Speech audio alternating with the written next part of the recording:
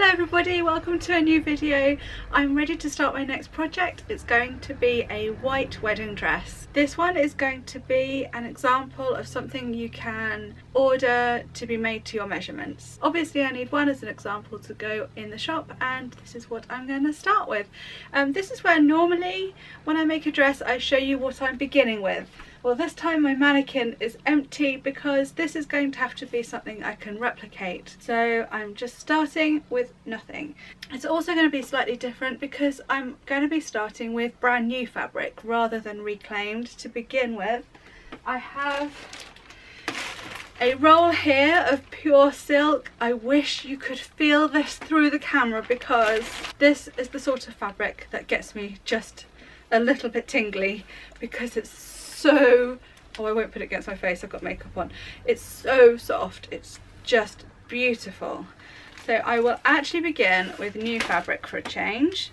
This I will drape onto the mannequin and use draping techniques to shape it to fit. Yeah, so that's what I'm going to begin with for all of these dresses. For this one in particular, I've got a stash here of fabrics that I'm going to use. And let me put this away again.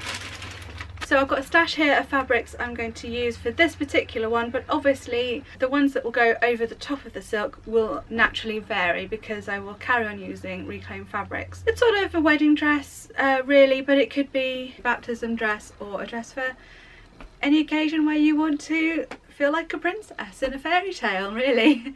It's up to you, of course, the occasion that you want to wear it for. You could wear it for doing your housework, for all it matters. I feel like Cinderella after the ball. This listing is going to be for white or ivory. I don't mind incorporating other colours, that's absolutely fine. If you're watching this because you're thinking of ordering a special occasion dress from me, then yeah, just let me know, just send me an email. In this one I'll be using this dress, probably from the 1960s I would imagine. It's quite high necked, we've got satin here, we've got some pearls, some lovely lace. This is really nice quality lace. The lining is not so great, that's quite polyestery, so I don't know if I'll use that. If I do, it'll just be for frills or for making the underneath skirt layer a little bit fuller. So that's one thing I'm going to use. I'm also going to use a Victorian nightgown. I was tempted to sell this as is, but no, I'm going to be brave. I don't like cutting into this because this is a proper Victorian white nightgown and it's actually excellent condition. Normally these come quite stained, but this is pristine. And you've got some lovely embroidery on glaze at the top here. And you've got the mark, the embroidered mark at the top. Oh, I think this is more likely Edwardian because they've got a manufacturer's label in here. But you've also got the embroidered mark there. So this would have been worn by somebody in a large stately home where all their washing was sent away to be laundered, and the mark was to distinguish which family it belonged to. So the label on here says Centenary brand Horrocks's cloth, established 1791, and there's another label underneath. Oh, this is really exciting. There's actually a really, it's white, this label here, you can hardly see it, but it says made precisely for Nicholson's London. Nicholson, I'm not sure, Nicholson something London. So that's the shop it was bought from as well. That's cool, isn't it? So yeah, pure white cotton. I'll definitely be incorporating this in this dress. I've also got some pantaloons and a white petticoat.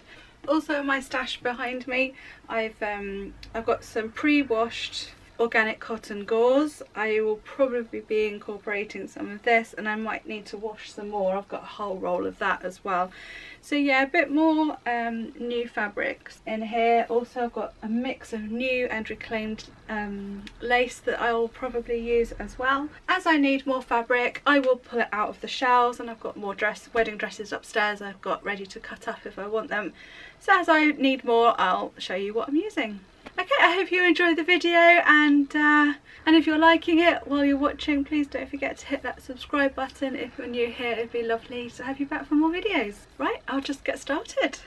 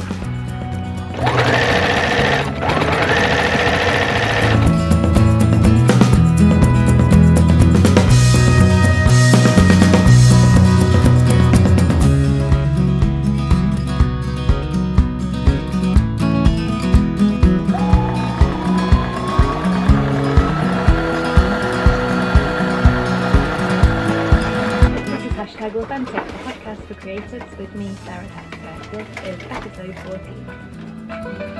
Since then, her business has really bloomed and my life has changed really beyond recognition.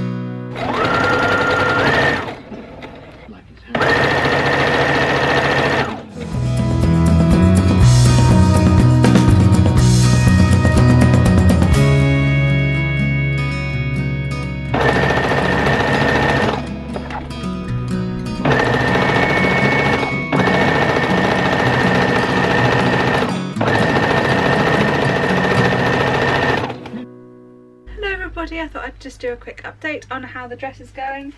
The full length is now all prepared and that's basically the underneath layer, and I have gone hunting for some more fabrics to layer over the top, and I'm going to use this vintage wedding dress. So I'll probably be using this satin, though at the moment it's been backed onto a stiffening fabric, so I'll probably take that off because I want this more flowy, I don't want it stiff. I might use some of the lace, but I've still got plenty of the lace from the other wedding dress that I've started cutting apart. See how much lace we actually need.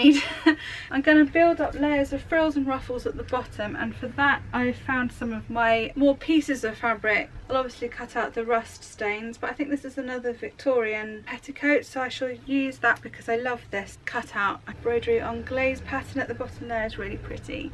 And I've got some satin and yeah, some more sort of flowy, I'm not quite sure what this fabric is, but it's really soft actually, it's really nice. So I'm going to use these smaller pieces to build up some of the frills at the bottom, and then the wedding dress and the bigger pieces form the flowy bits to go over the top. So that's what I'm going to start building up now. Happy with it so far.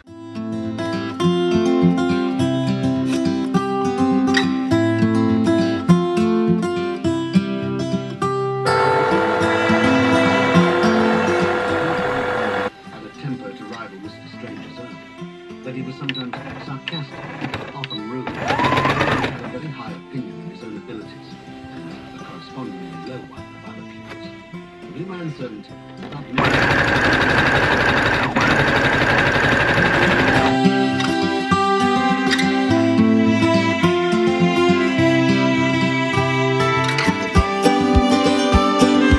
Chapter 15.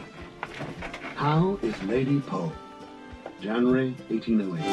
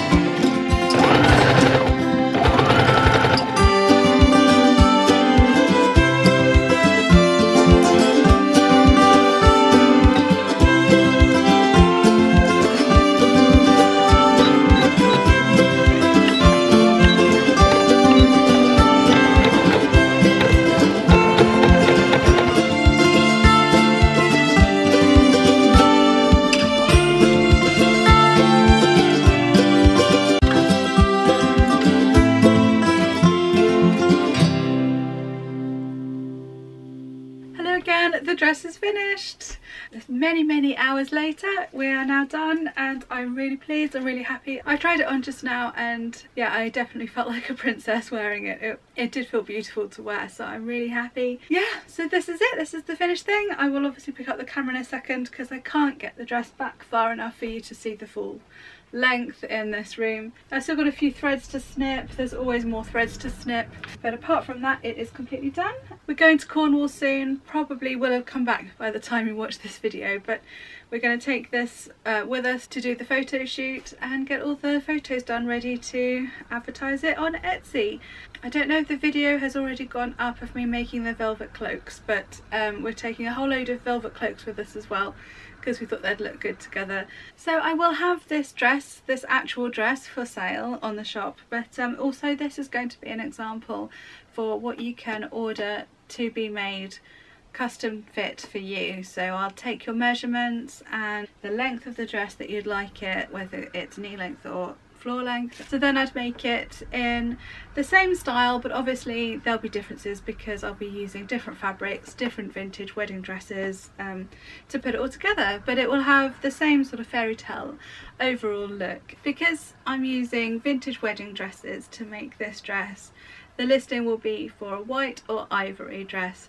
There will be another one for coloured dresses because I love making coloured fancy dresses as well, so this is obviously ideally suited for a wedding, but of course it doesn't have to be. Any special occasion where you'd like white or ivory, then that's absolutely fine. Okay, enough rambling from me, I'll give you a closer look. The weather is rubbish today, so I hope it's bright enough in here for you. So as you can see, I incorporated the embroidery on glaze from the Victorian nightgown here. I've hand stitched beads up here, and these are the pearls that were intact from one of the wedding dresses that I used the material for.